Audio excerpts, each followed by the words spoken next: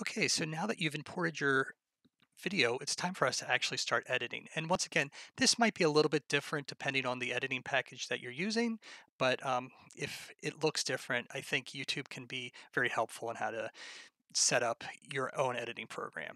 So what I'm going to do here is these are some files from when I was working at a tea company, and I'm just going to find a video that I want to bring in and set as my first clip for my project. And I'll use this right here. You can see as I move my cursor over this, we get a idea of what's happening in the video. So I'm just going to double click. That's going to bring it up here in the preview window. And now as I move this cursor around, you can kind of hear the audio. That's probably going to be really annoying for you. So you can turn that thing, which is called audio scrubbing, on and off by holding down Shift and S for sound. Now, after I've done that, you can see there's no audio. So we can turn that back on once again by holding down Shift S. So I'm just going to move this to the point where um, the actress there holds on. Let's actually get it right here, right before she moves it, and we can get frame specific by using the left and right arrow keys. So right there is where I want it to start.